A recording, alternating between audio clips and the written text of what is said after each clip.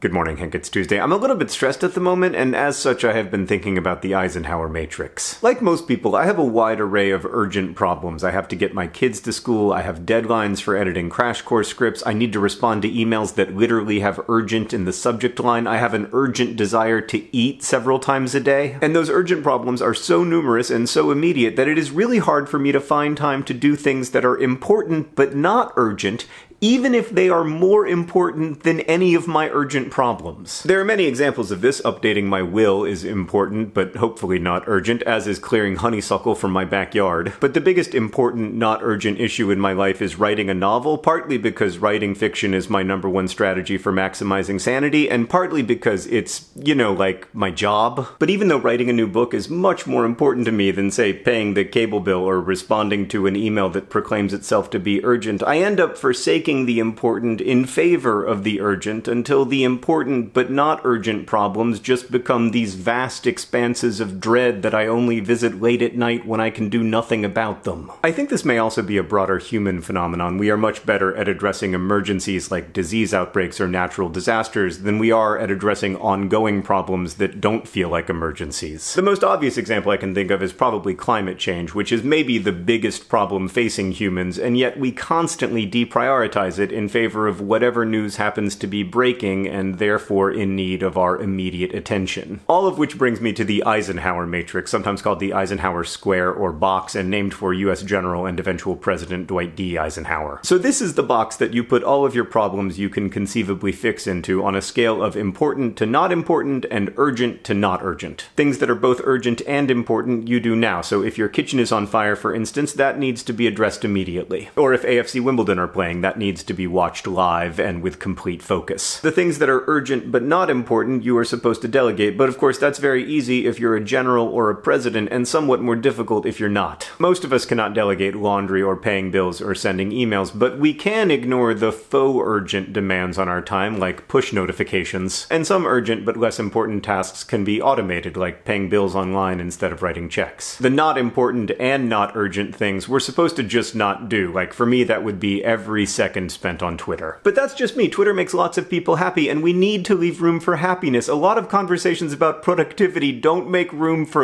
joy. Which is unfortunate, because I would argue life is not about becoming the most efficient problem-solving, value-creation machine you can become. It's also about fulfillment and enjoyment. So if there are unimportant, unurgent things you love, they aren't actually unimportant. Right, so then lastly there is the important but not urgent. Updating your will, writing your novel, exercise, connecting with people you love, etc. The Eisenhower Matrix argues that the key to addressing those issues is scheduling uninterrupted and uninterruptible time for them. Put it on the calendar, create deadlines, make that stuff urgent. That's how I wrote my first novel. I gave myself deadlines and scheduled time at night and on the weekends to write it, and it's how I'm gonna write my next novel, if there is a next one. My parents introduced me to this strategy for the urgent and the important when I was a kid, and I have found it very helpful throughout my life, even though on a minute-by-minute basis it is very difficult to implement. But I'm gonna keep trying. I was talking to a friend recently who's much busier than I am, and I said, I know you've gotta go, you've got a lot going on. And they said, no, I've got nothing but time. And I realized how true that is. Hank, I'll see you on Friday.